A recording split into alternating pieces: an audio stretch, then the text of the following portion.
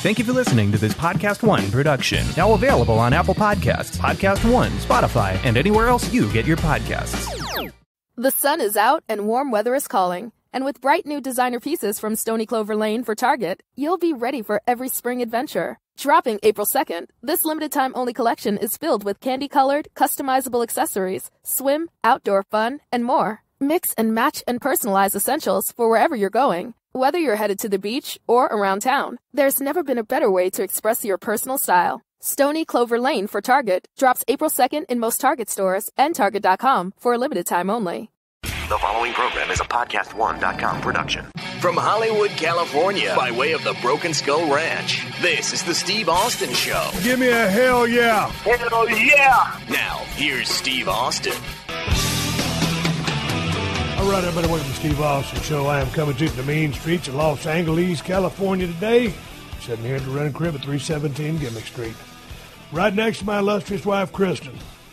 Now, I was back here in this bedroom, Kristen, and there's only a chair here. It's a single chair. I got a little ottoman that you got on Amazon. I got my Pearl Beer neon clock on the floor. And there's a lamp on the floor. And there's a couple of shades hanging in front of the windows here. And I stepped this room off a while ago. It's 11 feet by 10 feet. That is my podcast space. I ain't even got a table up in this sumbitch. And then you come in, because I've been struggling here to come up with an open after running my errands, going to get some gas in my Bronco, all the idiots out there on the streets of Los Angeles not using their blinkers. And I come back, and you damn near want to sit on my lap on this chair, and there ain't enough room for the both of us. Can I go outside and get you a lawn chair or something like that? No, because you want me to sit on the ottoman, and I'm not going to sit on the ottoman. Shit, I mean, I just sat on the ottoman. You can have a damn chair. We've been married, we've been together for about 12 years, married for almost 8. We don't really sit this close too much anymore. That's the truth. Well, it's the day after Valentine's. I'm feeling low. Oh, man, I really felt like shit yesterday because I called thebooks.com and I was going to order some flowers, but I forgot to.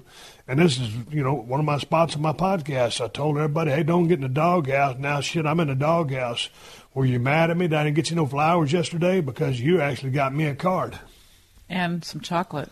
Oh, she got me 2 Reese's peanut butter cups in the shape of a heart, and I ate both of those sumbitches. They were good.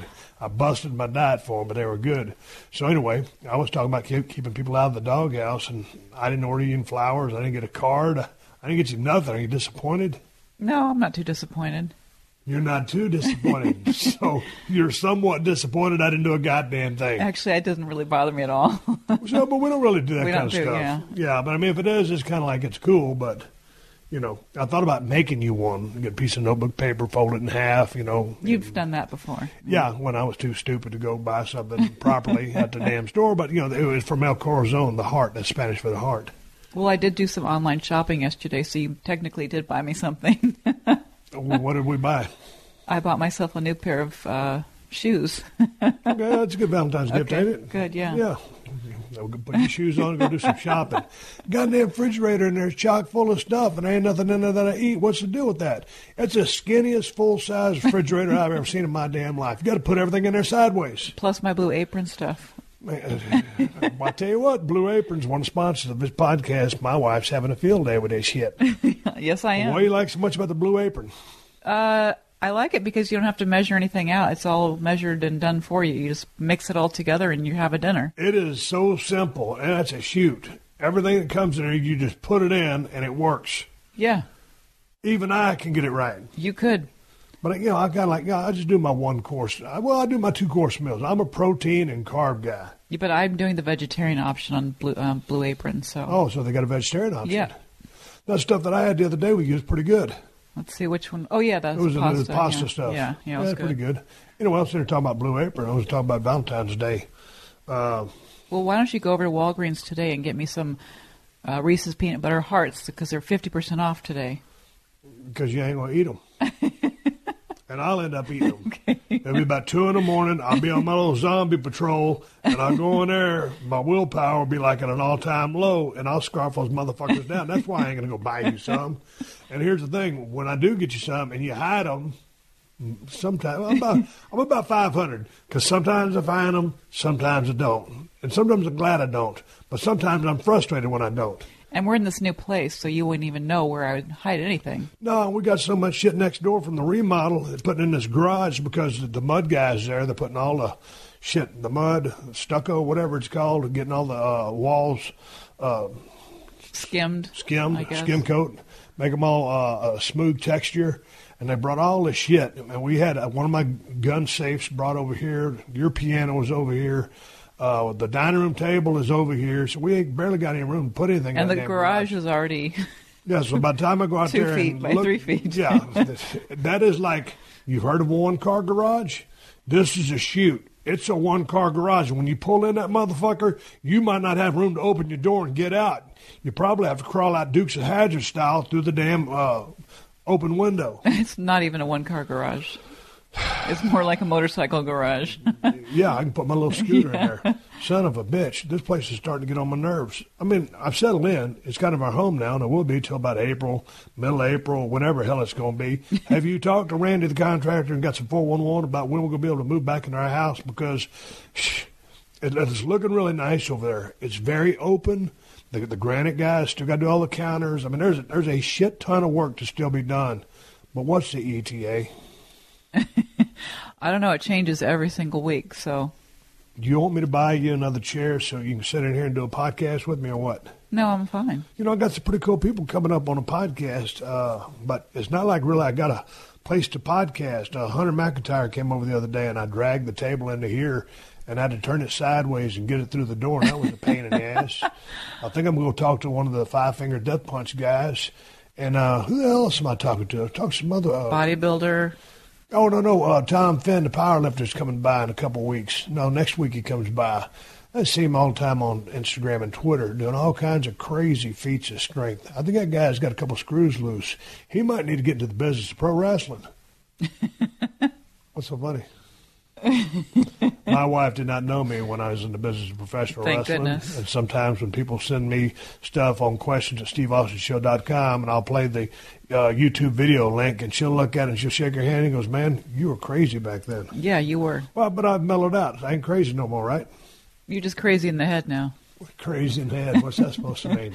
Like you were physically crazy in the WWE. Okay. So now well, and mentally too, actually. Now it's just a single layer of craziness. But you with your special education background, I think that's what makes us such a good 1-2 combination. Well, I'll take it. Okay. So what's on your schedule today? You done? Well, I had to take Hershey and Mula to the vet. How's Hershey doing? She's getting better because she had that pneumonia. I still have to keep her on antibiotics for another probably 2 weeks. So if it's the longest case of pneumonia I've ever seen in my life. Yeah, well, she had that bout of sort of pancreatitis that 1 week because somebody left the egg yolks in the garbage for her to get to. I didn't expect the dog at 12 years of age to get into the damn trash can because she never was really a trash dog. Well, nonetheless, it flared up, and so anyway, she ate 12 egg yolks. Yeah. So the high fat content threw her pancreas into a cattywampus state, and she had to take some antibiotics for that on top of the walking pneumonia. Well, how's Mula? Her ear infection gone? Ear infection's gone, all cleared. We've got a nice, healthy, happy family over here in this house.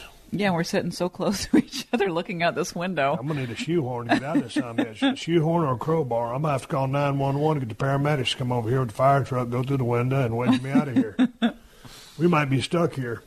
People will come here in like a year, and there'll be two skeletons sitting here with microphones in their hands. Yep, looks like this is where they recorded their final podcast. No, but it feels good to be so close to you, baby. What are you doing?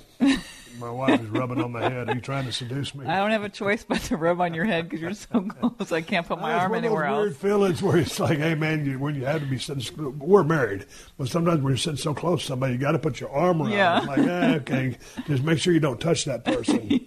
You can touch me because I'm actually your husband, but you know the situation I'm talking about. Oh, man, I wish I had something to talk about. Man, I went to the gas station a while ago, and I was feeling kind of trying to get my creative energy up for the podcast. I tell you what, I put in my CD player, Pantera cover of Cat Scratch Fever, and blasted that thing on repeat. So I got about 8 doses of it at about 150 decibels because of that 95 Ford Bronco I got. I got a pretty badass sound system with a sub in the back and all that shit. So I was wound up pretty good. And then I go over to the gas station on the corner of Lincoln and Venice, and there's this dipshit in there in a damn black Audi, and he's got his glasses on. He's just sitting there texting. Audi seems to be like the hipster car now. What is the hipster car? It's a fine automobile, but this guy just sitting there. So I give him I'm looking at it through the windshield, like I'm kind of giving that the heads up look, like, hey, I'm pulling up into this pump. You're facing the way that I'm coming, so I'm giving you a chance. Since you're fiddle fucking on your phone and you don't have the hose in your gas tank, you're done. I'm giving you a chance to go through and pass me by here on my passenger side. Of course, this goofy motherfucker keeps looking at his phone, so I pull right up to him about 2 inches from his bumper, get out, and start gassing my damn Bronco up. And, of course, finally, he has enough wherewithal to back out. It's like, I don't understand. People are such shitty drivers, and everybody got their head up their ass these days over these goddamn smartphones. Well, look on the bright side. He wasn't driving and texting. No, he wasn't. But I told him, I'm trying to give him a heads up because, the gas receptacle on the Ford Bronco is on the left rear quarter panel, so I got to pull all the way up. And he's, gas tank is at the back of his vehicle, so he's pulled up like our vehicle's about to start kissing. And mine's going to win that contest because I'm four-wheel drive. I'm riding up a little bit higher than him. So it's like, hey, man, I'm trying to give you some courtesy here. Work with me. Fucking people. I don't get it. Well, I did see an article this morning, something about millennials. They did a research or a study that millennials are poor drivers and or drivers that don't have much regard for other drivers. They don't give a fuck. The younger set doesn't give a fuck. I don't understand it. The millennials. I'd never heard the word millennials till I did that podcast about a year and a half ago with Vince McMahon. But now I get it. They're not talking. I got a lot of millennials that listen to the Steve Austin show. So I ain't ragging everybody, but hell, even if you and I would still be considered in the baby boomer section of people. That we were, or I was right on the cutoff date. You might actually be a millennial, but I'm a baby boomer. I'm not a millennial. I'm just one young. Well, I mean, you're kind of lazy. I'm kidding. No, but I'll take more offense to that than not getting the Valentine's Day flowers. No, there's baby boomers that are just as lazy as everybody else. So I don't think you can just put it on an entire generation. But I'll tell you what, back in the old days, I mean, like when we grew up in Edna, Texas, if you didn't work your goddamn ass, well, bottom line was you were going to work your ass off because that's kind of household we got brought up in. Well, you know what I noticed when I go to my mom's house? She lives in a 55 and older senior community, but most of the seniors there have their adult children living with them, which is strange because I would never move in with my mother. Yeah, but here's the thing. That's the fucked up thing about California. It's so expensive here, I can almost get it. Like when I came here from Texas 12 years ago and I saw the sticker prices on everything, I said, holy shit, are these motherfuckers crazy? And when these people move over to Texas or Nevada or some of the other states, they think everything's real cheap. So they drive the prices up because to them it is cheap compared to what they're paying in California. So I don't know how someone would come to this town, buy a crib, and just like on the west side, or in, just the normal towns, Venice, Marina del Rey, Santa Monica's very expensive, or Burbank. Had a couple of buddies live over in Burbank, but even shit over there's through the fucking roof. You can't find nothing here for damn near less than $1 million. You're going to pay, well, you got a close associate that just bought a crib, 2-bedroom, 1-bath, cost $700,000. Who bought that? Your friend. Oh, yeah, Amy did, yeah. Well, you ain't got to mention her name. Oh, sorry. Sorry, Amy. So anyway, but I mean, 700 G's. Yeah, it's a lot of damn money. For a 2-bedroom, 1-bath crib with a 4,000 square foot yard. Yeah. Not a 4,000 square foot house, a 4,000 square foot yard. So the entire lot's 4,000, including the house. That's incredible. Yeah. So like I said, man, I just don't know how people make it over here. And that was affordable for her.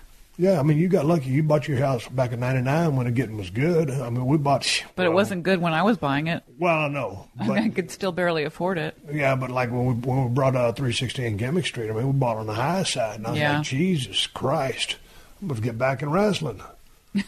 Shit. Well, anyway, talk about the price of housing over here. Is anything going on in your world? You want to promote your Twitter account?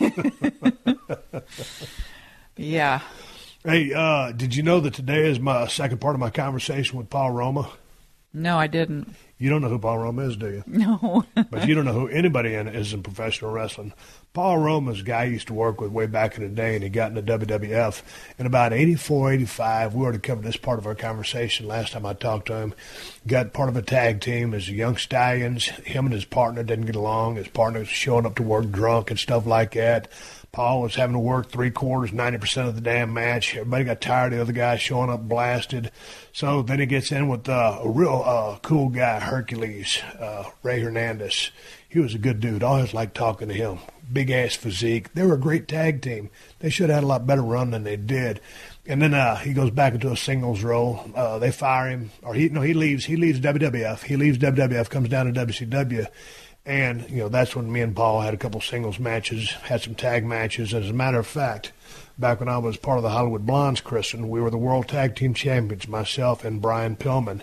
Well, Brian was injured one particular night, and my good buddy, Lord Steven Regal, filled in for Brian, and Arn Anderson and Paul Roma beat us for the belts that night. Huh. So I guess you got kind of a grudge against him since he stole my damn title belt. Paul, I want my motherfucking belt back. That was a long time ago. Does he still have it? No, I'm kidding. Oh. No. So Paul is he's in the Connecticut area now. And he was my guest on the show last Thursday, and we got started about halfway through his story and talking about Power and Glory. Now we're going to talk about some other things, to talk about some WCW stuff. But, hey, I'm going to take care of some business here. I appreciate you joining in and helping me out on the podcast, Kristen. Well, will you help me get out of the chair? After I finish doing my open. This is the Steve Austin Show.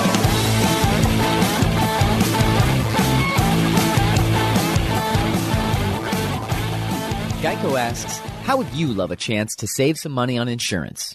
Of course you would. And when it comes to great rates on insurance, Geico can help. Like with insurance for your car, truck, motorcycle, boat, and RV. Even help with homeowners or renters coverage. Plus, add an easy-to-use mobile app, available 24-hour roadside assistance, and more. And Geico is an easy choice. Switch today and see all the ways you could save. It's simple. Go to geico.com or contact your local agent today. This is Steve Austin Unleashed. Hey, let me ask you a question. Well, I want to ask you a little bit about Power and Glory. Sure. Your pacing in the ring, man, even from your green days, you were never a guy that rushed anything from the early tape that I was able to get on you through YouTube. But in particular, like when you were a Young Stallion, Power and Glory, Pretty Wonderful, anytime you were single, you never rushed anything. Your pacing in the ring, you could hit the gas pedal, you were athletic, do high spots and stuff like that. How did you learn at such a early age the pacing that you had? You were deliberate. If you were a heel, you were in stalking mode. You were physical, great working punch. All your shit looked good. You laid it in, but you weren't crushing people. But tell me about your pacing, because I don't see you fumbling around for a bunch of shit. You everything that you did meant something. And as you know, Paul, one of the biggest mistakes green guys make is rushing things. I did it for about a year and a half, maybe 2, 3, maybe even more. Did Tony Altomar teach you that? Was that a Fuji, a Harley? No. Who was that? It came from my kickboxing. Really? My fighting. It's a stock method. Like if I go into a restaurant, even today, I'll size people up in there. If something is to happen, I know if it's that guy, then I know what I'm going to do to take him out, and that's how I worked it in the ring. I worked it as a shoot, but I know it was a work, so I could turn it on, turn the jets on at any time. But my whole method behind it was to size up my opponent. That's how I did it. Almost like an animal stalking their prey, and that's how I look at them. How long did it take you to pick up the business? I mean, I know we talked about when the light went on, but now with respect to your fighting background or your kickboxing stuff, the light went on for you, but from a mechanical standpoint, did you grab a hold of the business at a rapid pace? Well, some people would say 6 weeks. And you would say? I would say at least 8, but 8 weeks? Yeah. 8 weeks in the business? That I had everything down and moving, and then I started, bringing things up to a higher level. Guys couldn't understand what I was doing at the school because they didn't have the athleticism. So when I was, doing things, trying things, like the straddles, running over people like a hurdle, catching a backflip off a backdrop, just different things like that. Someone give me a monkey flip, me landed on my feet. I say, hey, listen, monkey flip me, I'm going to land on my feet, and I try that and different things. Yeah. Well, take me back to your kickboxing or your fighting background. When did you start that stuff? I kickboxed, gosh, damn, I don't know, I had to be 16, 17, 18 in that area, about 16. A fighter, Matty Malisi, tremendous. I mean, he was like a Bruce Lee. The guy was like 135 pounds. I was 245. I could put my foot over my head, in a full stretch. And when this guy hit you, I mean, you felt all of 135 and then some. I was only allowed to fight the black belts because I was taking out everybody in the class. I get them in a compromising position, and then I let them know that I had them, and then I back off. So I had to fight the instructors because, they couldn't even leg sweep me off my feet. Wait, okay, here's the thing. I enjoyed it, man. But I've heard some stories of guys taking a couple of shots at you, and you told a guy, hey, man, I really don't want to do this. And as long as you've been in the business, and in some of those Wild West days back in New York, or, dude, even back in WCW, those were still kind of the Wild West days, in the early 90s. So how did it come to be that, I never heard of you getting in a scuffle with any of the boys? No, like I told you before, I think they feared me or they respected me, but either one for me was good. I didn't want to fight. My biggest fear is what I'm capable of doing. So, when I was in New York, I got in not really a fight, but we were in Rosemont, and Coco Beware said I said something about him, and I said I thought he was joking. And he started, cussing at me. And I was like, dude, relax. I don't know what the hell you're talking about. And he punched me in the face.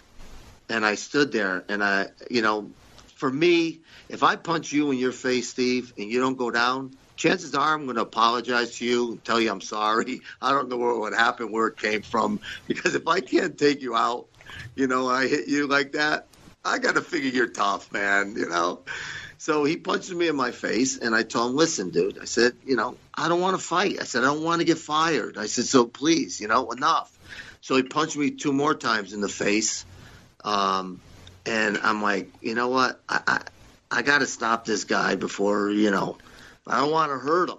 So I just grabbed him and kind of tucked his head by my side, put my arm over his head and tucked it by my side. And then I'm standing there, and I feel him biting me. I'm like, this son of a bitch is biting me.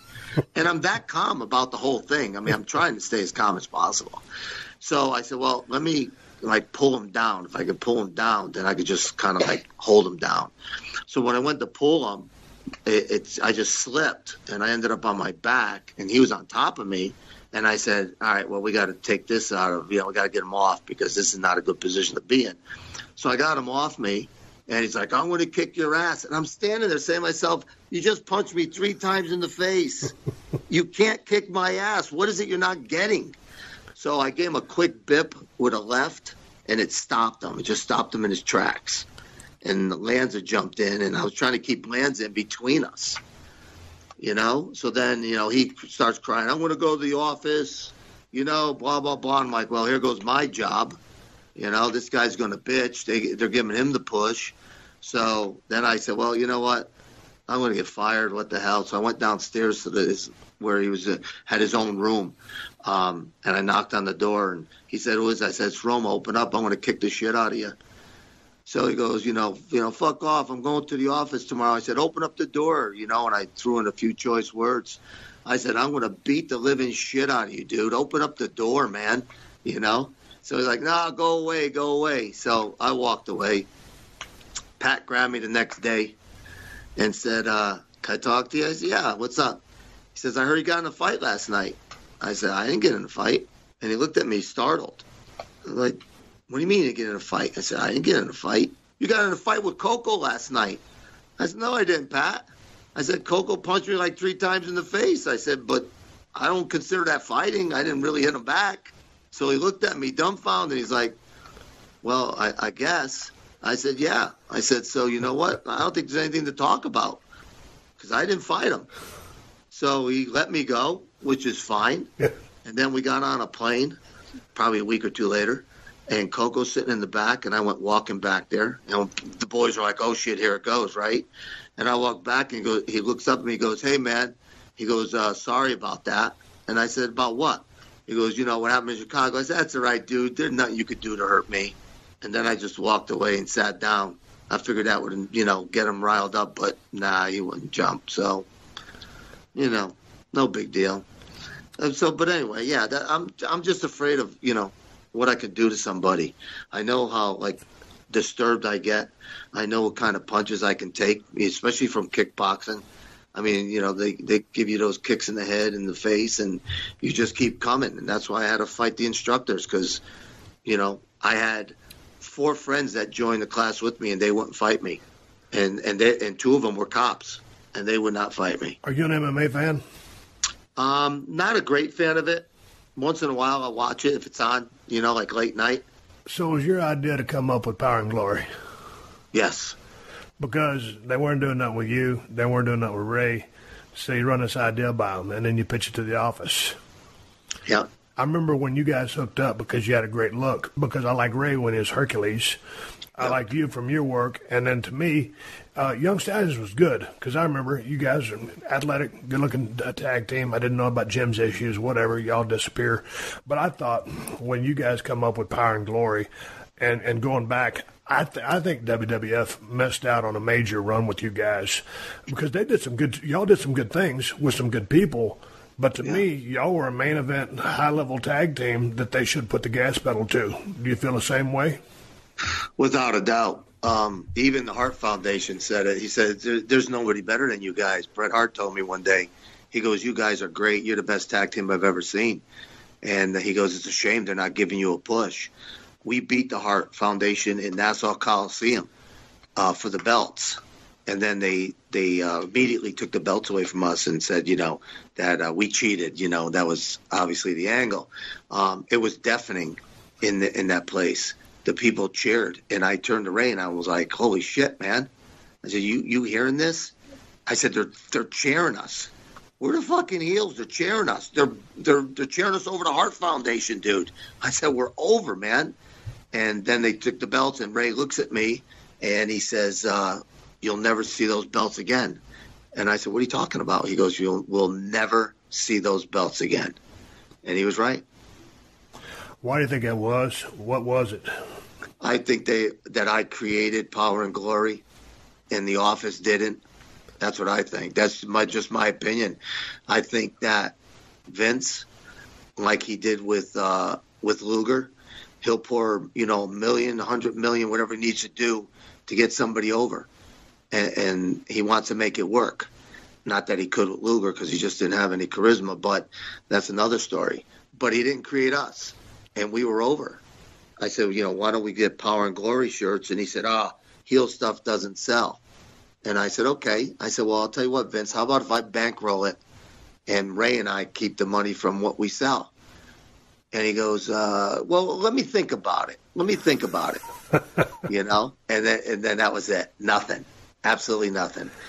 So, we had a good run. I mean, not a great run. No, it wasn't a great run, but they didn't put the gas behind you. The run was what it was, but by all accounts, with the combination, the chemistry that you guys had together, him the power guy, you the finesse guy, the move guy, the good-looking guy, he's the heater, strong.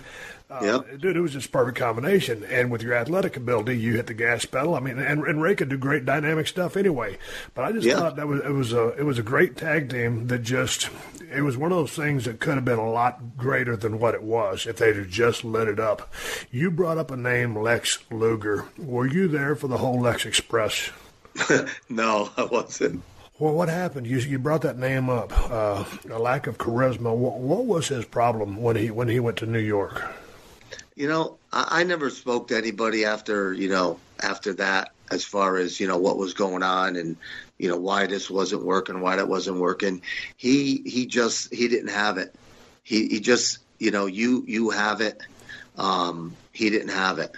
Vince could put $1,000 behind you and he can get you, he could get you over. You can get over. You're likable. You have a personality. Baby face, heel, it doesn't matter. People are going to love you. They're going to hate you. They're going to love to hate you. Luger didn't have that. He was just that guy. He wasn't a good looking guy. I'll tell you if a guy's good looking. He wasn't a good looking guy. He was a big man, decent body, but he had no charm. And no matter how much money Vince put behind him, it didn't matter. He really had a hard time connecting with the people. I think when he was down there in World Championship Wrestling, working with Flair every night, Jesus Christ, I don't know, was that 88 or whenever it was? I can't remember. It's been so long ago. Or it wasn't later. It might have been 88. Yeah, it was in that era. But, I mean, working with Flair for 2 years, and Flair got him over about as high as he was going to get over. And then I remember him leaving. I remember his whole run there. I watched it from afar. And then I remember when he went to New York, and I was going to wonder what they were going to do with him. But, I'm not speaking badly of the man or talking behind his back. But, Ric Flair got him over down in WCW. But, that was what Ric Flair did. And he came to New York, and, man, they built that Lex Express, and they really bankrolled him. Man, he just couldn't, going back to trying to play this podcast for your students, he really couldn't identify, or the people, in my opinion, couldn't identify with who or what he was. Whether, you're working heel, Paul, or whether you're working baby, you've got to establish a relationship with that crowd. You're not selling yourself, but you're trying to get over in the form of love or hate. And he to me, he generated neither. Yeah, he doesn't have that it factor. He just doesn't have it. Again, people think that I hate Ric Flair. I don't hate Ric Flair. I try to tell people, they ask me, how was it, work as a horseman? I said, it was very confusing. When I was with Arn, everything was fine. When Rick stepped into the picture, he confused the hell out of me. We don't do this. We do that. We don't do that. We don't do this. We don't do that. And after a while, I was like, you know what? I don't even know what you're talking about anymore. You don't do this. You don't do that. You're picking on petty shit. You want me to go out there and beat the shit out of somebody? I can do that. Is that what you guys want? Well, no. Well, then what do you want? Well, we're not heels and we're not baby faces. Okay. And we don't do this. And we don't do that. If you're going to do that, do that. It is what it is. Hey, man, well, okay, let's come back to that. But let's close out WWF. Why did you leave the WWF? We were in France. Ray and I, and they were putting us in single matches. So I went up to Pat Patterson. I said, hey, Pat, what's going on, man? I said, you're splitting Ray and me up. Like, you're beating my big man out there, and you beat my big man. We're no good anymore. So he goes, oh, no, don't worry about it. Don't worry. I said, well, I am worried about it, Pat. I said, because, what the hell? Why are we doing singles? Well, we're going to do some stuff. Don't worry, though. We're going to take care of you. I said, well, take care of me. I said, well, what about Ray?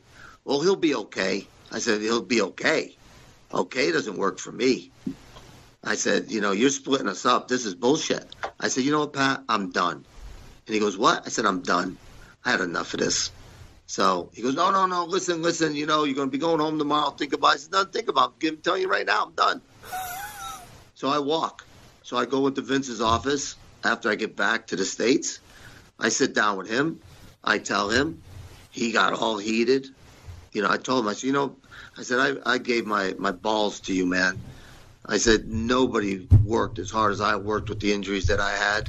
I said, now you got guys that get a hangnail, they're out for a week. And then Vince started screaming, I took care of you. I said, you took care of me. I said, I could have lost my arm in that WrestleMania. And I still went out there because you begged me to go out there.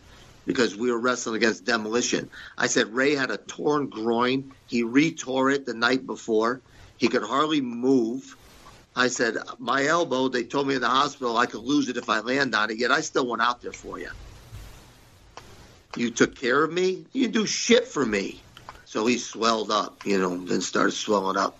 And I said, you better sit your ass down. I ain't fucking playing with you. And he was at the under end of the table. I said, I'm done. I said, so have a good life, basically, on my way. Walked out the door, never looked back.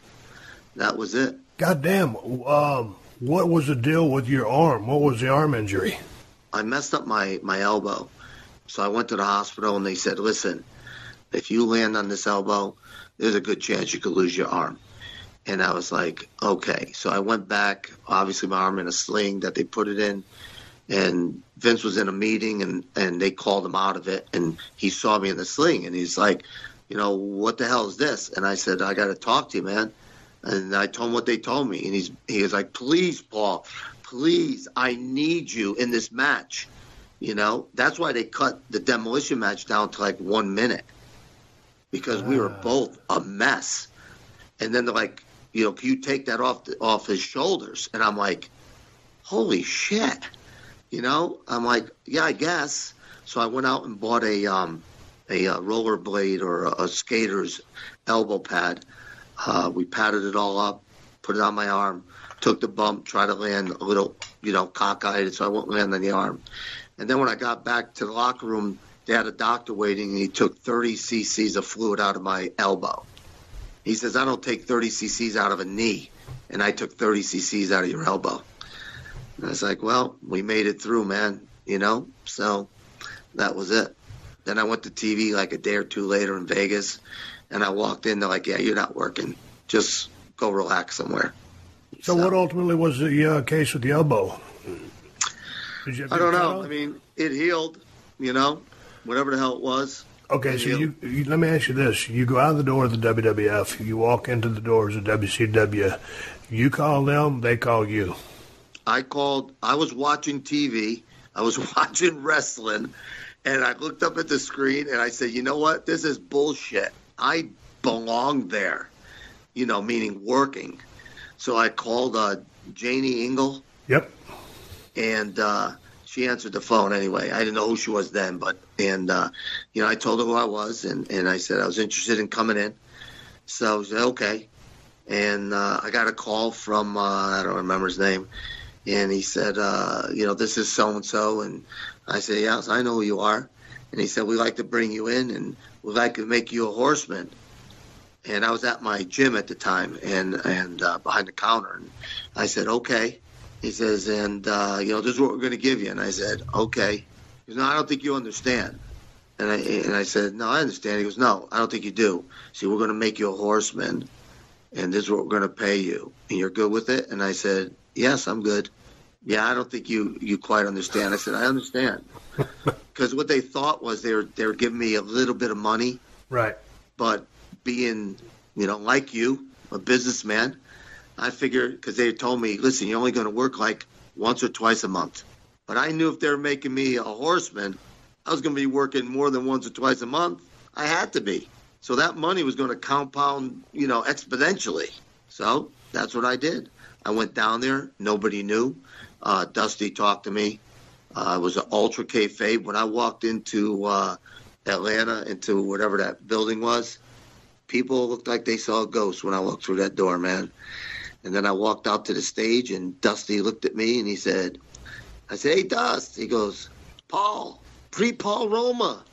He goes, yeah, baby, come over here. Give me a hug. Give me some love. So I walked over, give him a big hug. He goes, Pretty Paul. You know what? That's what I'm going to call you. Pretty Paul Roma. And that's what he called me. Pretty Paul Roma. So what was the deal with the Horseman? Some people said that you didn't fit in, or it was some people's take that you didn't like being a horseman. What was it? Because you just laid down 10 minutes ago a bunch of rules that say, hey, we don't do this, we do this, we don't do that. And they kind of, I don't know, there's a bunch of rules being laid down there, what you do and you don't do. And I heard you on another interview say, like, hey, man, when the boss says, or the powers that be, we want you to be a horseman, what are you going to do? Say, no, I don't want to be a horseman. hey, that's a pretty good gig, or you're going to be the world champion. No, I don't want to be the world champion. So you get handed this gig. What are you supposed to do? Turn it down or say yes? Because you're looking to cross into a different promotion. So you're a horseman. Excited about it before you meet everybody, or you probably pass by them if they came through WWF. But what was the story on your first entrance in? Heat, no heat, ambivalent? They brought you in with open arms? What was the fucking story? Because I hear so many conflicting things.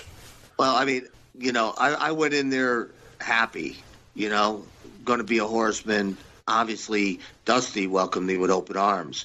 Ole Anderson grabbed me, pulled me in a little room and said, hey, listen, man, he goes, they told me that, you're a good worker. We want to put women in the seats. You're a good-looking guy. You got a good body. So, I goes, I don't know. They say you're a good worker, but I've never seen you work. And right off the rip, I said to myself, you know what? I think this guy's full of shit. I mean, how could you bring somebody in? You don't know how he works. You've never seen him work. Come on, man. You pulling my chain, I'm saying to myself. So right off the bat, I'm like, okay, this guy's an asshole. I don't get along with him because he's already lying to me. I just got to assume that. Is it wrong to assume? Yeah, but you know what? Come on. You don't look at the product before you bring it in?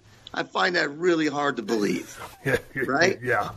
All right. So now I go over, I put my tuxedo on, and they announce me, and obviously, these people don't want me. I'm from WWF. They don't want me. I don't fit down south, whatever. I don't give a shit what they want. I'm going out there, so I go. And Rick lays down this speech that was the best of the best. I mean, him in his mouth. He's phenomenal. And I come into the room, and they're all there, and I mean, it looked to be okay. And then afterwards, it seemed to be all right, especially with Arn. Arn took me in, with open arms, invited me to his home, which I thought was great. And but when he got around Rick, or Rick got around him, all three of us were together. It was a different story. It was a different picture. I started noticing when we went out, I started getting, more attention than Rick did, and I think that bothered him. I don't know. I mean, I could say whatever. What's the truth? I don't know. I just believe that to be. I just saw some, I don't know, jealousy, animosity. He's not the dog anymore. Got a young stud in town. You know what I mean? Definitely better looking than you. Definitely better built than you. So now what? What do you do? How do you keep promoting you? So, like I said, Arn and I thought we got along just fine. Did we gel body-wise? No. We were frickin' frack, let's face it. We were definitely... What was the feeling in WCW versus WWF? Laid back. Laid back? Laid back. Oh, yeah.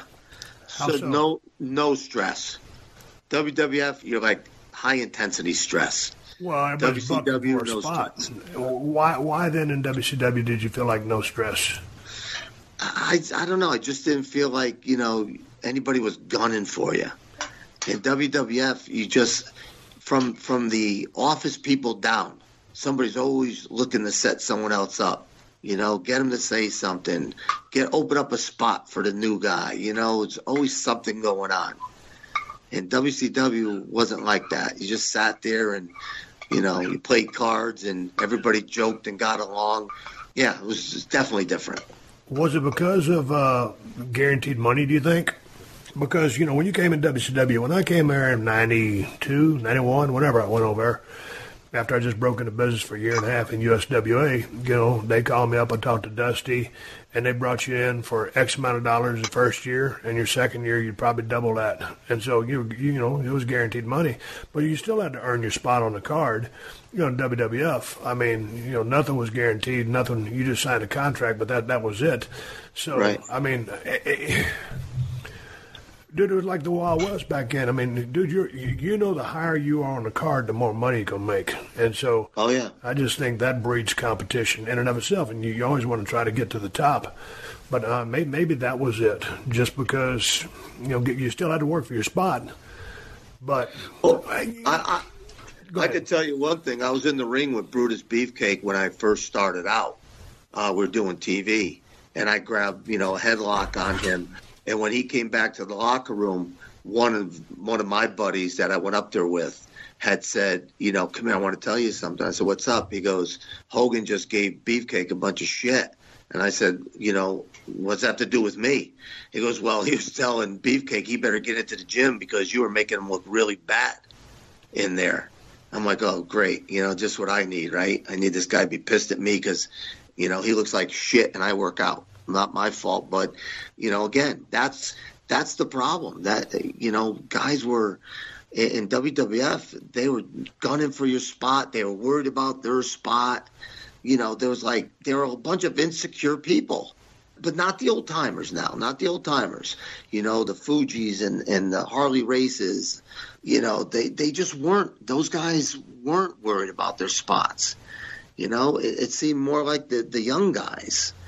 Always worried. It was crazy. Then looking back at just the atmosphere of the locker rooms, which run did you prefer? What happened in WWF or what happened down there in WCW? Not according to your push, but just the atmosphere. I think the WWF. You know why? Because it had to do with partners. I ran with Ray. I ran with SD Jones. You know what I mean? I had great runs as far as friendship runs with these people. Yeah, so when I went down to WCW, until I hooked up with Orndorff, when he walked up to me and said, hey, I think you're going to, he did, like he said, he comes up in my face like, hey, I think you're going to put us together. I'm like, oh, that's great. He goes, you like that? And I said, well, yeah. He goes, oh, I'm so glad that you told me you liked it. And I said, yeah, dude, are you kidding me? Me and you together? Absolutely. He goes, got to come up with a name for us. So I said, well, just give me a minute, man. Let me think, So he walks away, and all of a sudden he walks by me, and I go, holy shit, I got it, man. And so I go, come here, I got our name. He goes, what? I said, well, you're wonderful, right? Wonderful. He goes, yeah. And I'm Pretty Paul, right? He goes, yeah. I said, we're pretty wonderful. He goes, I love it. He goes, ooh, I love it. Let's go tell the agent now. So we ran in and told the agent, and that's the name we went with. How'd you like hanging around Paul? Oh, he's tremendous. He's aces, man. I love his hunting stories, just the family guy that he is, stand-up guy that he is. You hand them something, you don't have to worry about him, taking it from you. It's a rarity, man, when you find, the chosen few people that you could actually put your life, give them your life and say, will you take care of this for me? And it's going to be there when you get back. Yeah, I agree with you, Paul. But that was Paul, stand-up guy. If Paul shook your hand and looked in the eye and told you something, that was it. End of story. That's how it was. Whether it's good, bad, and different. If Paul told you something, he would tell you to your face, and that's how it was. He was a total man of his word. Yep. He sure was, man. He sure was. All right, Paul, let me take a pause for the calls here, and we'll pick it back up right after this. The Steve Austin Show. The Steve Austin Show.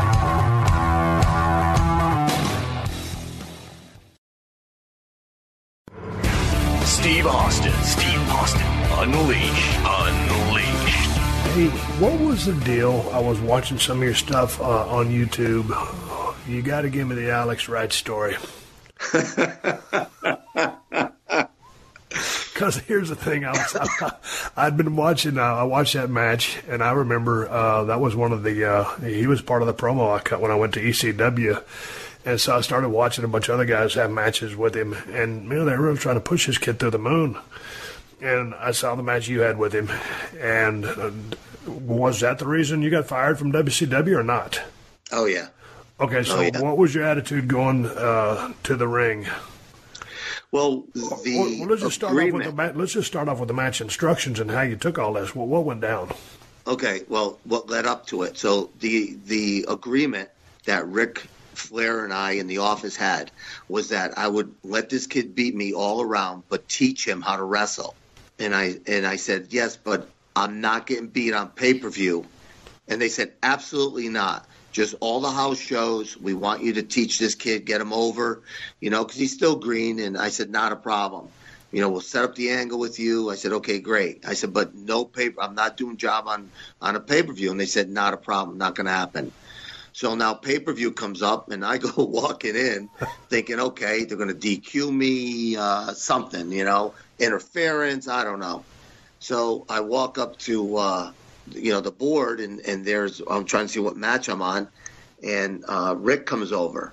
And I say, hey, Rick, he goes, hey, Paul. I say, hey, how do you want us to do this? What do you want to do? And he said, oh, we need him over. And I went, excuse me?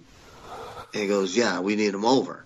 And I said, well, wait, Rick, we had an agreement. I wasn't going to job to this guy on TV. He goes, yeah, well, the office changed their mind. And I said, oh, the office changed their mind, huh? He goes, yeah.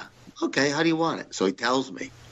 So I'm like, okay. So obviously I walk all the way out with attitude.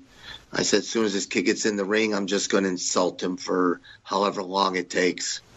And when it comes down to a 3 count, I'm going to kick out on 2.5. They could do whatever they want. After that, I could give 2 shits. So, and that's probably the highest I ever jumped off a top rope to drop an elbow. Brother, I was up there. I was coming down saying, damn, I could eat a sandwich on the way down. I'm up here. I was just having a conversation, man. I really was. Here's the thing, because I can't remember if I had to put him over or not. I probably did, but I probably got the same speech you got. But it wasn't his fault. Nice looking kid. I don't even know whatever happened to him. They wanted him to get over, but it just seemed like he's probably a good kid, but I don't think anybody really likes selling for him, to be quite frank with you. And anyway, like I said, nice guy, but I didn't know him. I worked with him. And what happened when you went back to the dressing room? Nothing. That's the thing. I walked back there. No one said a word to me. I went out to a restaurant with Paul, Janie Engel, myself, I think someone else was us, and a couple of the other guys. I think Rick may have been in the restaurant too. And Paul said, man, that was a hell of a match you had, blah, blah, blah. So I leave, I get home, and I get a call from Rick. And he said, hey, I don't think you want to wrestle anymore. And I said, what are you talking about? I don't want to wrestle anymore. He goes, well, that match you had. I said, I thought it was a damn good match, Rick. He goes, well, I didn't think so. I said, well, then you're the only one, because everybody I talked to thought it was great. All the boys thought it was a good match. He goes, well, I don't think you want to wrestle anymore. I said, Rick, I really don't give a fuck what you think. I said, so, end of conversation. I can see where this is going. So he had nothing else to say. Next thing I get a FedEx package saying that they no longer need my services, finish out, the rest of your bookings, and that was it. Okay, fine. So then I make a call to Europe. They call me back. I become European champ. And they told me when I was in Europe, had Alex Wright beat you, you wouldn't be here. You would have just destroyed everything that you stood for, letting that kid get over on you. So, you know what? To this day, I have no regrets about that. And again, nothing against him. It was against the business. And it was to protect my ass. Man, I tell you what, I've been in that spot a couple times, and they say, hey, man, we ain't going to beat you, or we're going to do this. And then all of a sudden on the big day, and, a couple hours before the match, hey, man, like I said, want the kid over. And it's like, hey, man, we had an agreement. Yeah. Yeah, but the office, and the heat always goes to the office. And you're like, all right, you're in between a rock and a hard place. Yeah. I'll never forget, man. I'd been working down there in WCW, and I can't remember how long I'd been there. I was still pretty new in the business, but I was having pretty good matches. And I just got finished working a loop with Sting. Sting, Jesus Christ, man. He was one of the top guy. I was having great matches with Sting, and he was beating me every night. Then I was having great matches with Ricky Steamboat, and either he was beating me every night, or we were doing Broadways, whatever. But I was going toe-to-toe with these guys. And a lot of more Broadways, but I put a lot of them over, too, Sting and Steamboat. And then all of a sudden, hey, man, I want you to work a loop with Eric Watts. And so we start working Broadways with Eric Watts. And I'm thinking, okay, 15 minutes. And then all of a sudden, hey, man, we want you to put the kid over. And I was like, man, I just got finished working some hellacious barn burners with Sting, Steamboat, and I was good enough to do Broadways with the kid, and now you really want me to put him over? Yep. And Grizzly Smith was giving me these instructions. Well, I remember Grizz. Yep. I said, Grizz, I ain't doing it. And he goes, well, Steve, why not? I said, I ain't. I said, man, I've been having these bust-ass matches with Sting and Steamboat, and I don't see myself getting beat by Eric Watts. And nothing against Eric Watts, but, shit, he was just 6 months in the fucking business. Yeah. And, there comes a time, not in everyone's career, you're either going to get fucked on money, and you got to learn about money. You got to learn about the business. We keep going, trying to get this thing back to something that your students can take away from it.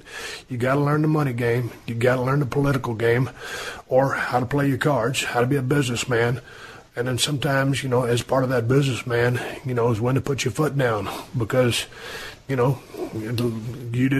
told you that you weren't going to get beat. Then all of a sudden they pulled the rug out from you, and you got to do the favors. Well, all of a sudden that rug got pulled. It was only a spot show. It was a house show.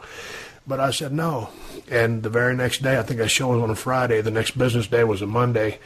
And I got called right into Dusty's office, because once I refused, he put the call in. We did a Broadway, and that's when I got called in. He goes, Steve, he goes, why did you do that? And I told him, I said, hey, man, I said, I think I'm better than that. And he goes, this almost cost you your job. I said, well, I'm sorry about that, but that's just the way I feel. And anyway, they kept me on, and I didn't get fired. But I held my ground, and that was just one thing that I had to do at that time. Yep. And you know what? And this is what I tell my students. I said, listen, I'll never ask you to stop being the person or the man that you are. But don't do anything, in that ring, to disgrace who and what you are. You got a problem with someone, take it outside. Don't do it in there, man. There's a place for everything. Live and die by the sword that you're wielding, because that's what I live by. The sword cuts both ways, but if you're good with the way it cuts you, then you could live with that. I can live with the decision that I made, as you made that decision, and who knows where it would have taken you had you done the job in that spot show. You don't know. You can't go back and relive it. But I know in my heart that it was the right move, and when these guys, my students, get in these independent shows, and I tell them, listen, man, you got to start thinking what's best for you. How many people are out there? 10, 20, and you're getting paid what? $10, $20? Is it worth $20 to get beat in 30 seconds by some jabroni? No, it's not. $20 isn't going to change your life. So start thinking along those lines. Where you are on the food chain. And I'll tell you something right now.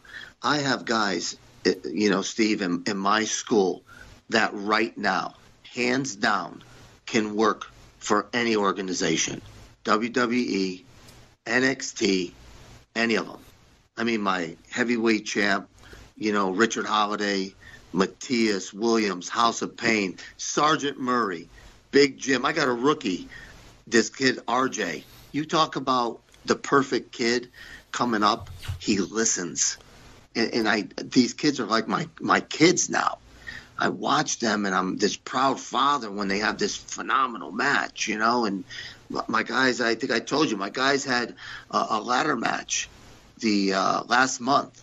It was the best ladder match I've ever seen in my life. These guys can hang with the best of them, the absolute best of them. Hey, man, so how long are you working with these kids? What's the course consist of? How do people find you or get into the school? What's the system? Well, I mean, it's Paradise Alley Professional Wrestling. And I really liked, you remember the movie Paradise Alley? Of course I do. Terry Funk was in it, among others. Hell yeah. I kind of liked that thought pattern, when I had opened up the school. I thought it was just along those lines in my brain, so to speak. So, that's kind of how I looked at it. It was going to be old school, just teaching psychology and, don't take 100 bumps, take 3 or 4, that makes sense. We just landed 4 public access channels to get our show on TV, which is nice. So our website's under construction right now, but right now we have PAPW official Facebook is where it's at. So how are you working with these kids, man? In the beginning, probably we go over the holes and things like that 2-3 times a week.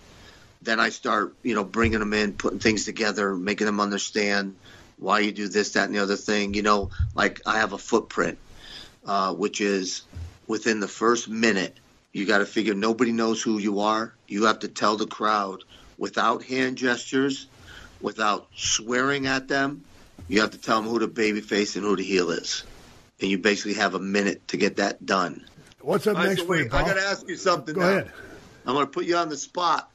I want to know if you remember your famous tagline. Shit, I can't remember. Was this a story you told me in the deer stand? No, this is your favorite tagline. What was it? See what I did right there, kid? Oh, yeah. Hey, before we shut this thing down, what was that story you told me? Because I think you thought I was disrespecting you. We was at a diner somewhere. We was on the road. What was that story? Yeah. Listen, give the people a story. Classic story, man. This is what brought us back together. So I got to tell it. So we went out to get something to eat, and we're in a restaurant, and there's you, me, and I can't remember. There were like 5 of us that were in the restaurant. So they bring our food up, and again, I got to put the details in. The background of me being, from an Italian family, we always, when we get our food, we'll offer it to other people at the table. Would you like some? Would you like some? So me, being from that family, I look at you and I said, hey, Steve, would you like some steak? And without missing a beat, you looked at me serious, and you went, if I wanted some, I just take it. And I sat back and I went, shit, he just fucking disrespected me, man. I said, I offer him my food and he's going to take my food? I gotta fight this fucking guy. This ain't right. We got to go. Now I got to fight him. This is bullshit. And then somebody said something and you all started laughing. And it was obviously it was a joke, but I was like, holy shit, I got to fight this. I don't want to fight this fucking guy, but my thing is about respect, man. I was brought up that way, and here I offered my food, and you're just going to take it if you wanted it. I didn't remember that story till you told me. I was just fucking with you. But the thing about it was, you're kind of a serious guy until you get to know somebody. Then you fuck around. You got a great sense of humor and all that. But like you said, you're all about respect, and so I was just fucking around with you. And it was funny when you told me that story because I remember it vividly. I'd forgotten it until you told me, but no, man, I was just fucking with you. I was glad we didn't start fighting about a steak. Yeah, well, I found it out a few minutes or whatever it was, a minute later, but holy shit, what I went through in my brain, man. It's like, damn, oh, man, you know how much stress you put on me that day. All I wanted to do was eat my food, man. I had to sit there. I wasn't even cutting it. I stopped. I'm like, damn, all this shit's going through my head. Man, I immediately told you I was sitting in that deer stand, and I told you the story that happened because I always fuck around with people. And I was down in Tennessee in the USWA territory. I'd just gotten there, and someone told me, "Hey, man, call Soul Taker. Call Punisher, Mark Calloway, Undertaker." Right. He'd been in the business about a year longer than I have, a year and a half. Y'all see if you can get a ride to the building with him. Fuck, you know how it is when you go to a new place. You don't know nobody. You're intimidated. You don't know the system. So I sheepishly called Mark Calloway until we started talking about getting a ride. Well, we were going to be both baby faces, but they had turned him heel or some kind of shit like that, so we couldn't ride together to the building. So I had to find a different ride. It was going to be a six-man tag match at night, and for sure, because we were on opposite sides of the ring. I said, okay, man. I said, I'll find another ride. I said, just when we get out there in the ring, I said, I'm going to stretch you tonight. Talk to you later. Well, goddamn, six-man tag. It's me and Dutch, and I can't remember who was on our team, but there on the other side would end up being the Godfather, Punisher, and somebody else. Sure enough, me and Mark get in the ring. He had been on a couple tours to Japan. I was a fucking Jay Brony out of fucking Chris Adams wrestling school. knew how to take a flat back bump, and that was about it. Didn't know no sugar holes, didn't know no shoot wrestling, didn't know a goddamn thing. So because I had disrespected the Undertaker, he perceived me as smart enough to him, proceeds to put me in a couple of Japanese shoot holes. You know he's a big MMA fan to begin with. And this is back in 1990, and this motherfucker's got me in some kind of hold, and I'm just laying there. And dude, it's Evansville, Indiana. I remember like it was yesterday, and I'm sitting there. He wasn't hurting me, but he was just letting me know that he had me. And so I was just sitting there, goddamn, finally he tagged out, and I tagged out, and Dutch Mantell was on the corner. I was on the other corner. Other guy was working in the ring, and he looked at me. It was in front of about, 75 people. He goes, "What was that all about?" I said, "I don't know."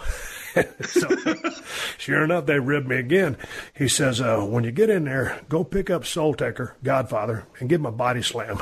So I'm like the idiot kid on the playground, right? Tell him to go do something, he does it. So all of a sudden, me and Soul Taker / Godfather in the ring, hell, I pick him up and slam him. He said, we get through the match. He comes up to me in the dressing room. He goes, "Hey," he goes, "if you're going to come in there and give me a slam," he goes, "either let me call it or tell me you're going to give it to me." So I'd really pissed him off by picking his big ass up and slammed him. So we had Willie had to come to Jesus meeting with me because I didn't fucking know. So, goddamn it, but you and me got crossways on that steak, but I was just fucking with you. But anyway, goddamn it, I'm gonna ride. I gotta go get my ass in the gym. Hey, let me ask you a question. You were talking about bodybuilding earlier. Yeah. I didn't know that you had competed. Yeah. I know you. Obviously, you were born with great genetics. What are you doing right now with your training? And how's your body feel after all the years in the business? You lasted about 14 years, give or take about the same I did. Well, I got 2 knees replaced. No shit. I got, full replacements. My elbows, like yours, are all messed up. Lower back shot, neck's still messed up. But I can still move, man.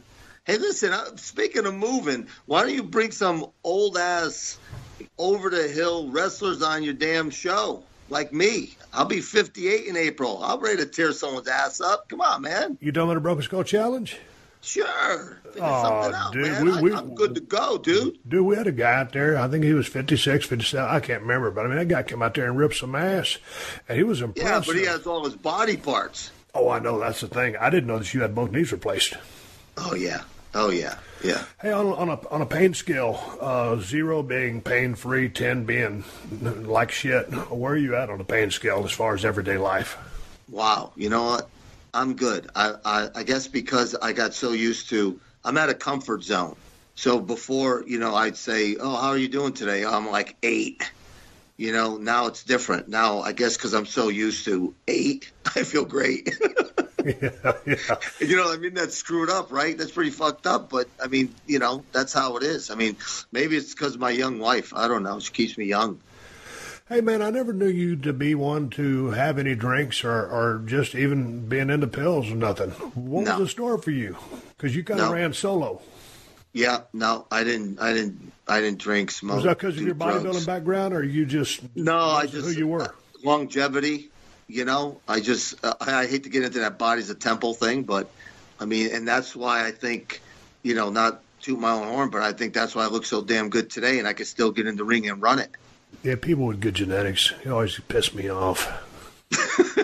Well, I hope don't get me wrong. And don't get me wrong. I'm not discounting all the hard work you put in the gym, because you can have good genetics and not look like $1 million if you just sit on your ass. So obviously you put in the work. But like you could probably eat a dozen glazed donuts and not pay for it the same way I am. It goes straight to my waist and goes straight to your jacks. That's fucked up. Hey, listen, my wife hates it too. But at the end of the day, I do try to. I'm getting older, man.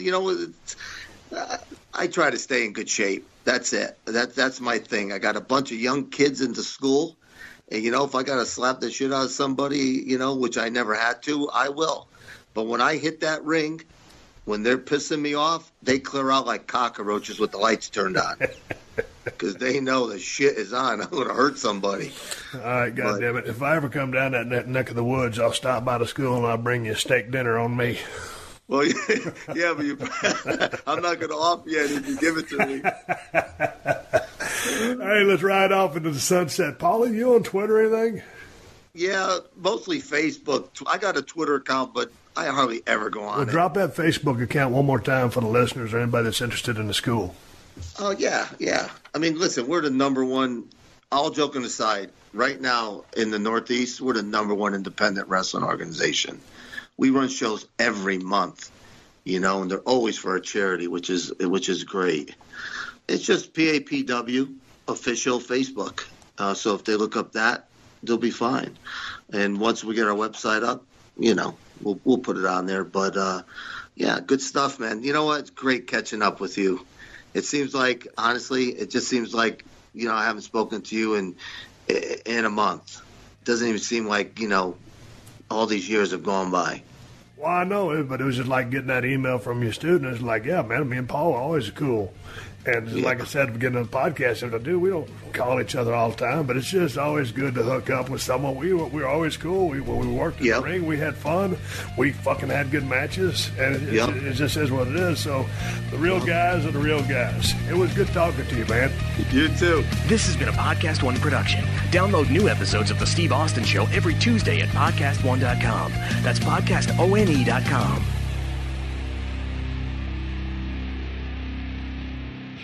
Watch Yellowstone for free on Pluto TV. All this weekend, Pluto TV is streaming a marathon of seasons 1 to 3 of Yellowstone, the show The Wrap calls a smash hit series. Pluto TV also has hundreds of channels and thousands of movies and TV shows like Mission Impossible 3, Gladiator, CSI, and more.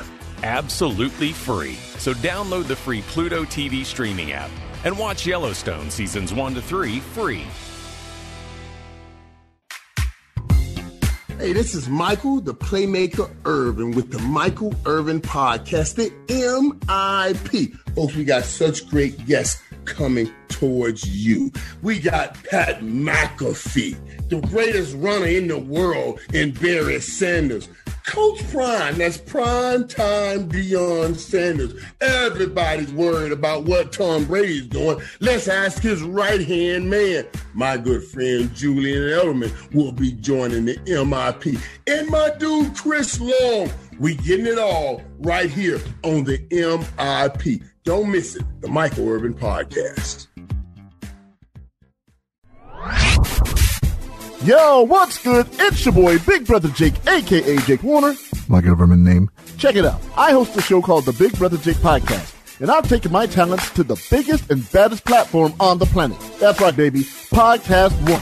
My show is unique as I talk about everything. Life, sports, entertainment, being a single dad juggling several jobs.